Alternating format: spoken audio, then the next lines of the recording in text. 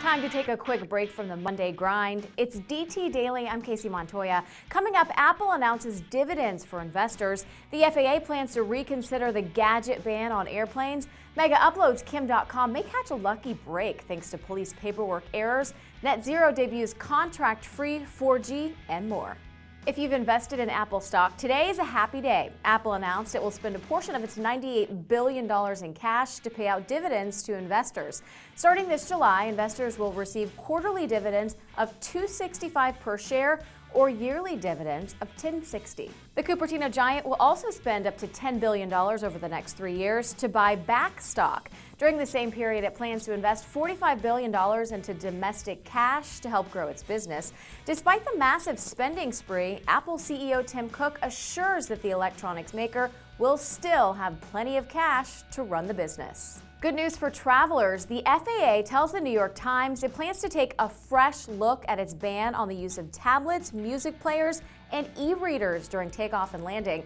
Following a wave of public outcry over the no electronics guidelines, the FAA says it will take over testing of these devices itself, an expensive task previously undertaken by individual airlines. But don't get too excited just yet. The potential rule change will unfortunately not apply to mobile phones, despite evidence that these devices cause no interference for aircrafts. Megaupload co-founder Dotcom may have just gotten a lucky break. A judge in New Zealand ruled Friday that the court order which allowed police to confiscate luxury cars, jewelry, electronics, and millions of dollars in assets is null and void due to a procedural error by police when they filed that paperwork. A judge has granted a temporary order that allows the government to keep Dotcom's assets for now, but said she would rule soon whether the screw-up means the alleged piracy king will get his possessions back. If you're looking for a new mobile broadband, there's now a new option in town. NetZero, which became famous a decade ago for offering free dial-up internet, has launched its own USB modem and mobile hotspot that offer 200 megs of data per month for free. The service, which runs on WiMAX 4G, costs $20 a month for 1 gig of data, but comes with no contract. What may be more surprising than the deal? NetZero still exists. The first full-length trailer for Prometheus has hit the web, and sci-fi fans are salivating.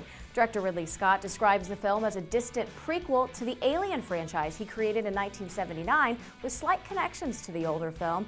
A star-studded cast is confirmed and includes Michael Fassbender, Charlize Theron, Guy Pearce, Idris Elba, and Noomi Rapace, who gained fame for appearing in the Swedish Girl with a Dragon Tattoo. You can find the full trailer right here on Digital Trends in the links below. That's all. Thanks for watching, and if you missed it this weekend, be sure to check out our test drive of the new 2013 Ford Mustang and check back later today for our review of Paradigm Shift E3M earphones.